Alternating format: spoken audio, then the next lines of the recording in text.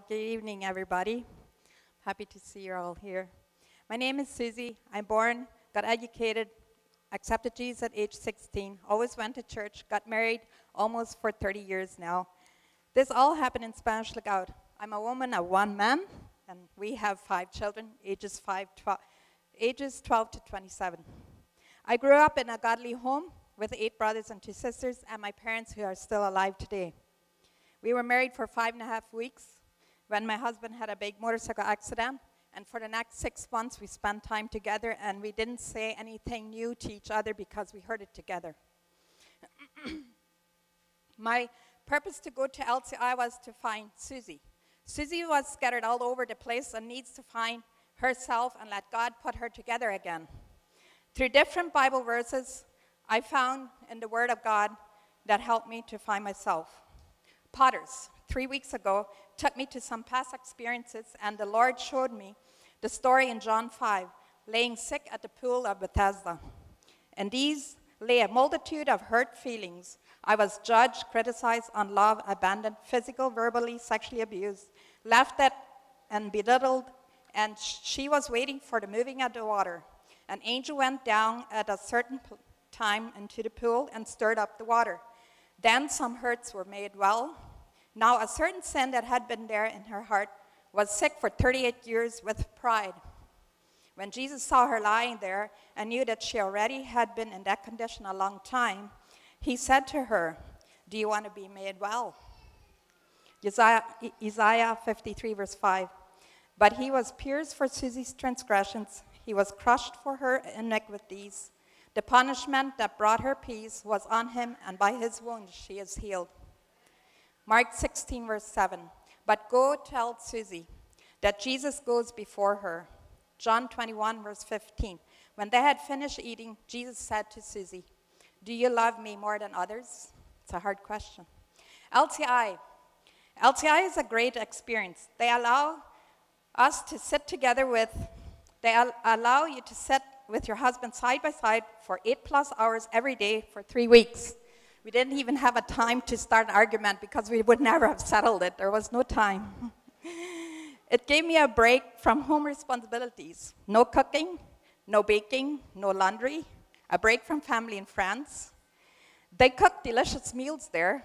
We went on outings, swimming, did games, made new friends. I actually enjoyed the movie nights. We had birthday parties. Last night will be an unforgettable for the rest of my life.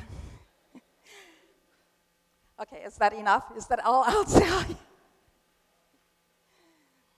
LCI is one of my best decisions I ever made. With intense teachings, I learned a lot of truths. Out of 10+ different speakers, Robert Morris and John Bevere impacted my life a lot. Robert Morris speaking on dreams and destiny, I realized that I was stuck in dream, not stepping into God's destiny. Speaker Dr. Gruffalo A. Dollar was an eye-opener for me, teaching on 5 hindrances to change. The hindrances that will not let us change is pride, fear, rebellion, laziness, ignorance. Joyce Meyer was my favorite. Walking in obedience gives authority. Since I grew up with abusive authority in home, school, churches, school boards, community leaders, I had a hard time to submit. Everybody laugh, okay? As we did our tests each morning at LCI, for the first days, I had a problem that my own son would score them. I was thinking payback time came. He had authority. One morning, I decided instead of writing my own name, Susie, I wrote Mom to remind him I was still in authority. A few days later, I realized that he gave grace on the first few tests already. God kept working on my heart until I was able to hear him. Again and again, he wanted me to look and hear from him. He showed me what a healthy authority would look like. I realized that giving grace plays a huge role in authority. Each time I started to look to people, he invited me to look at him, to look for authority. Colossians 3 verse 1. Since then, Susie has been raised with Christ, set her heart on things above, where Christ is seated at the right hand of God. John 15 verse 18. If the world hates Susie, keep in mind that it hated me first. If she belongs to the world, it would have her as its own. As it is, she does not belong to the world, but I have chosen her out of the world. That is why the world hates her. Not Christians. Christians don't hate me. The world does. I want to thank my husband for giving me this opportunity at LCI. Our children, Anita, who supported us with words of encouragement from all the way in Peru. Jeff, for taking up responsibility at the business and taking care of your little sister. It meant the world to me. Randy, for running the farm in your already busy schedule. Kendrick, for scoring my tests. And it was an honor to spend time together all this at the same place. Bathaya, for your unending joy and love and doing your best. I missed your hugs. Thanks to Rich and Rachel, David and Duppy for your example. Merita for all the hard labor cooking meals for us. And the whole class for making this a reality. Thanks for those that prayed for us and visited us. Thank you.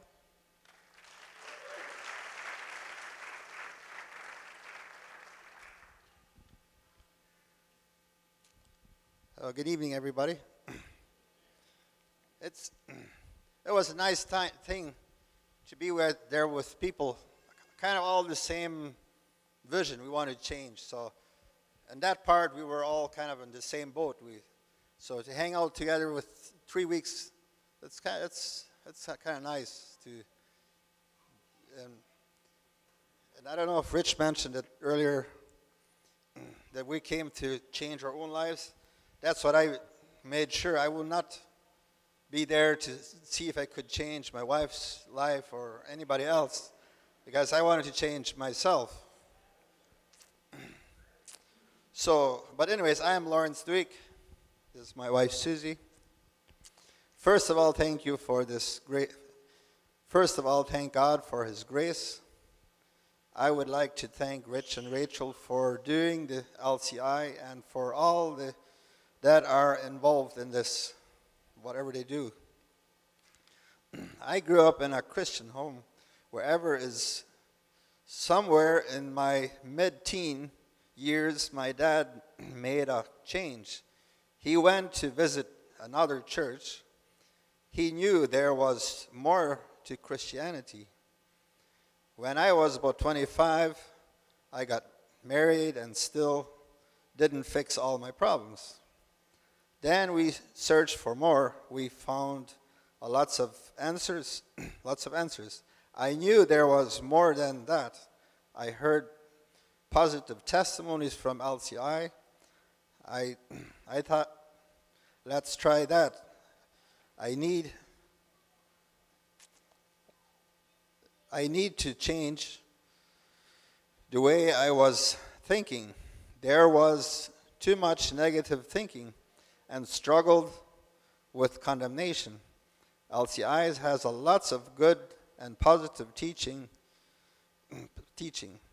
Jack Frost was one. He said, receive love and give it away. Unconditional love is never based on the merit of the one receiving it, but on the merit of the one giving it. Jesus is a good example. Father, forgive them, for they do not know what they're doing. So that is one thing that was in my heart, that I would not go and change my life because I want to change somebody else. That was from my heart. Thank you.